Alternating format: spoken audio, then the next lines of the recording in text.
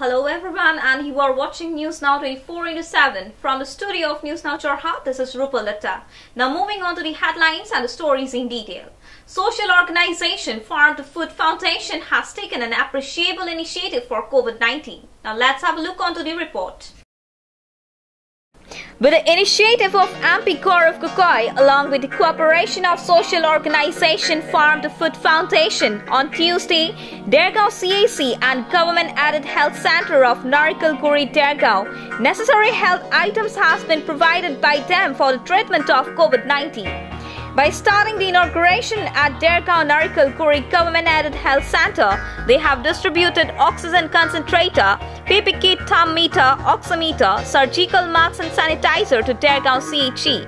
In this program, Youth Leader of Congress Bani Hazarika, President of Kakudonga Block Congress Bhavan Gogoi, President of Dergaon Block Congress Vinandra Handik, and many other members of Congress, along with the members of Farm to Food Foundation named Basudev Dole, Parag Mahanta, and many other members of health centers have provided many health items for the well treatment of the people and for the great health of all the health members. The vote of thanks has been delivered by the health member Dr. Dipankar Saikya, and all other health members has given a great appreciation. আমি নথৈ আনন্দিত যে আমাৰ মাননীয় সাংসদ গৌৰৱ গগৈ নেতৃত্বত farm to food foundation গ্ৰুপৰ পৰা আমাৰ দেৰগাঁও CHCৰ কাৰণে মেডিকেলি কিছুমান ইকুইপমেণ্ট আমাৰ ইয়াত দিছে, যিবিলাক সদ্যহতে আমাৰ এই কোভিড মহামাৰীৰ সময়ত অৱশ্যে আৱশ্যকীয়। তাৰ ভিতৰত তেখেতসকলে আমাক দিয়া আজিৰ সামগ্ৰী কেইপদ হৈছে অক্সিজেন কনচেন্ট্ৰেটৰ 2টা, PP কিট 5টা, triple layer সাৰ্জিকেল mask 500, oximeter, pulse oximeter 5টা আৰু ডিজিটেল থাৰ্মোমিটাৰ 5টা। এই সামগ্ৰীসমূহ আমাৰ চিকিৎসালয়ত ব্যৱহাৰ কৰিবৰ কাৰণে দিয়াৰ কাৰণে আমি তেখেতসকলক আমাৰ ফালৰ পৰা আন্তৰিক ধন্যবাদ জনাইছোঁ, আৰু আমি আশা কৰিছোঁ আগলৈও আমি এনেকুৱা মহামাৰীৰ সময়ত তেখেতসকলৰ পৰা সহায় সহযোগিতা আমি পাই থাকিম। আৰু মই আমাৰ চিকিৎসালয়ৰ তৰফৰ পৰা ফাৰ্ম টু ফুড ফাউণ্ডেশ্যনক ইয়াৰ দ্বাৰাই ধন্যবাদ জ্ঞাপন কৰিছোঁ, আৰু আমি ভৱিষ্যতলৈ এনেকৈ পাই থাকিম বুলি আশা কৰিছোঁ। ধন্যবাদ।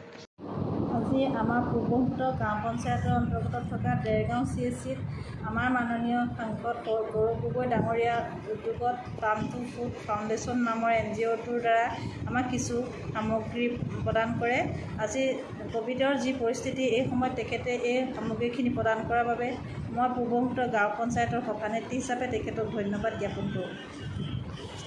A report by Anamika Zarika from Dergaon News Now 24/7. A press meet has been organized by the West Brahmaputra Village Panchayat regarding some of the sanction news. Now let's have a look onto the report. Few days back at Kumtai West Gaon Panchayat, under the government program named Pradhan Mantri Awas Yojana, some corrupted news has been spread. In this regard, on Tuesday, the members of the Panchayat has arranged a press meet. In this press meet, they have clearly stated that presently only the survey is only being conducted of PMA government program. There is no actual and clear list till now which is being out regarding the provision of the government houses. The members who will achieve this facility once will not be able to take it for the second time, as stated directly in the press meet by the members of the Panchayat. If any members of the Panchayat took money from the beneficiary along with the proper proof in the name of building their houses, they should tell in front of all people as stated by the member of Panchayat.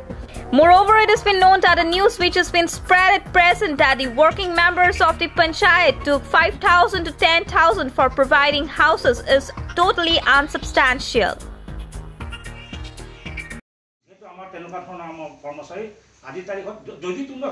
তেনেকুৱা প্ৰমাণ আছে, তথ্য সহকাৰে আমাক জনাবৰ কাৰণে আমি ৰাইজক অনুৰোধ জনাইছোঁ, আহ্বান জনাইছোঁ।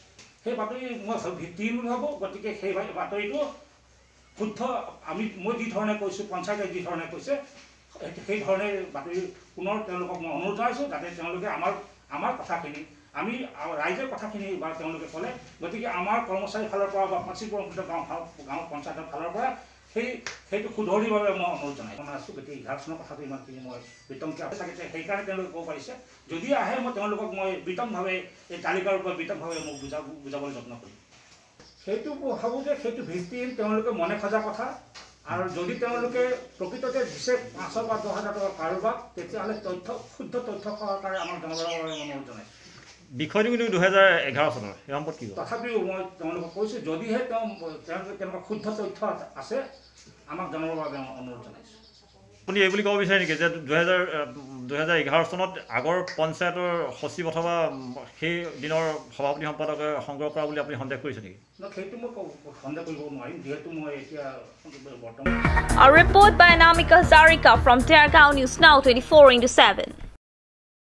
A place named Chintamani-Garh Jalengi at Tiok has been declared as containment zone by the administrative. Within a day, almost 82 individuals has been tested COVID positive. Now let's have a look onto the report. A huge effect and a wide spread of COVID-19 can be seen at Tiok, Jorhat district. Under the Tiok Circle Office, there are many places such as Dhemaji Gaon, Pamutpukri, Panchani Gaon, North Dulia, etc. that has been already declared as containment zone by the administrative. Moreover, they have also declared as the containment zone at Chintamani, Jalengi, Tub, Gorsua, Pathar yesterday evening. On the other hand, many people of these places were sent to Pogamu COVID Center. Along with the security for the containment zone that has been provided, the Now Paisa Women VDP is providing security for 12 hours at Chintamani-Garh containment zone. It has been known that medicines has been distributed to all these containment zones by Tiok Regional Student Union and Simaluguri Regional Student Union as stated by Central Working Executive Jitu Neo. Covid মহামাৰীয়ে ইতিমধ্যে টিয়ক ৰাজচক্ৰৰ অন্তৰ্গত চিন্তামণিগড় বৰচুমনি ঘোঁৰাচৰ পথাৰ জেলেংডুপ খাটুৱালৈকে ধৰি বিভিন্ন অঞ্চলত আজি কেইদিনমানে Covid test কৰোঁতে বিভিন্ন ৰোগী ধৰা পৰিছে। কিন্তু অতি পৰিতাপৰ আৰু দুখৰ বিষয়টো হ'ল যোৱাকালি আমাৰ এই অঞ্চলত 327 জন কোভিড টেষ্ট কৰিবৰ কাৰণে মানুহ হৈছিল। তাৰে কিন্তু 80 জন মানুহৰ গাত কোভিডৰ সংক্ৰমণ ধৰা পৰিলে। এই সংক্ৰমণ ধৰা পৰাৰ পিছতে আমি সকলো চিন্তিত হৈছোঁ, জিলা প্ৰশাসনো চিন্তিত হৈছে, স্বাস্থ্য বিভাগ প্ৰশাসন সকলো চিন্তিত হৈছে। কিন্তু আমাৰ সচেতন ৰাইজ, স্থানীয় ৰাইজ কিন্তু আমি সচেতন হোৱা পৰিলক্ষিত হোৱা নাই। তেওঁলোকে যেতিয়া প্ৰশাসনে ৰেড জোন হিচাপে চিহ্নিত কৰি দিয়া অঞ্চল বেৰেক ভাঙি আহিবলৈ ওলাই আহিবলৈ ব্যৱস্থা কৰে। তেওঁলোকে কৈছে এইবোৰ কিহৰ কোভিড কি কথা, এই গোটেই বিষয়টোৰ ওপৰত আমি চিন্তিত। কিন্তু আমি সকলো ৰাইজক এটা আহ্বান জনাব বিচাৰিছোঁ, এই মহামাৰীৰ পৰা আমি উদ্ধাৰ হ'বলৈ হ'লে প্ৰথমে আমি নিজেই সুৰক্ষিত থাকিব লাগিব, পৰিয়ালটো সুৰক্ষিত থাকিব লাগিব, আমি সমাজখন সুৰক্ষিত কৰিব লাগিব। নহ'লে আমি সুৰক্ষিত যদি নহওঁ ভৱিষ্যতৰ দিনত আমাৰ প্ৰজন্মই হওক সকলো জীয়াই থাকিবৰ কাৰণে আমাৰ চিন্তিত হ'ব। কিন্তু এটা পৰিতাপৰ বিষয়টোৱে হ'ল এই কোভিড মহামাৰীত যিটো চৰকাৰে SOP ঘোষণা কৰিছে, SOP নীতি নিয়ম আমাৰ ৰাইজে মনা নাই।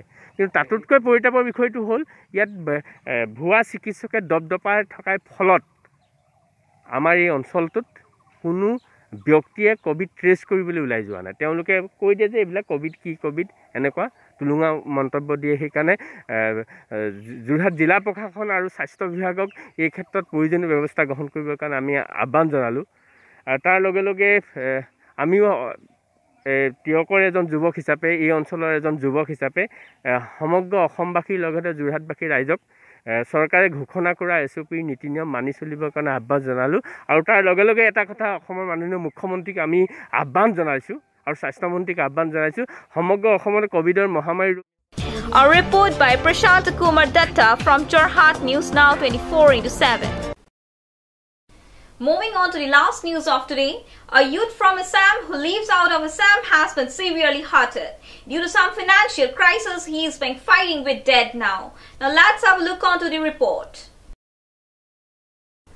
A youth from Lower Majuli belonging from Gualgaon named Pankaj Hazarika has been out at Bangalore in search of job. But unfortunately, this youth has met with a drastic bike accident for which he is suffering a lot now. On the other hand, his family is facing a great financial crisis for his recovery. Pankaj has been fighting with death in one of the hospitals at Bangalore. It has been known that his heartfelt mother is asking a kind aid from everyone for her son's recovery. Moreover, more sorrow and sad situation is that due to COVID pandemic, neither one of his family members are able to be with him now. At last, they are placing a kind and heart request to government and administration along with the people of Assam for their son's recovery.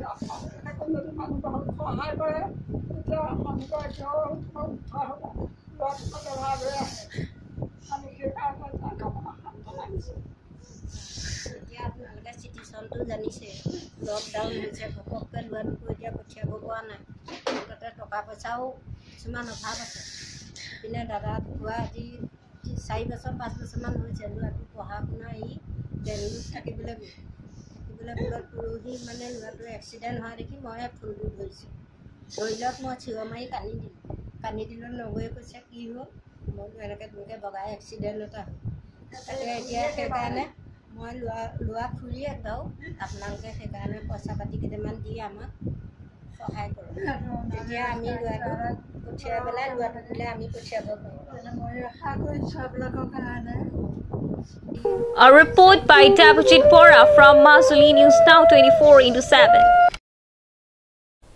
Well, before taking leave, viewers are reminded to maintain physical distancing, regularly sanitize hands and frequently wash hands with soap.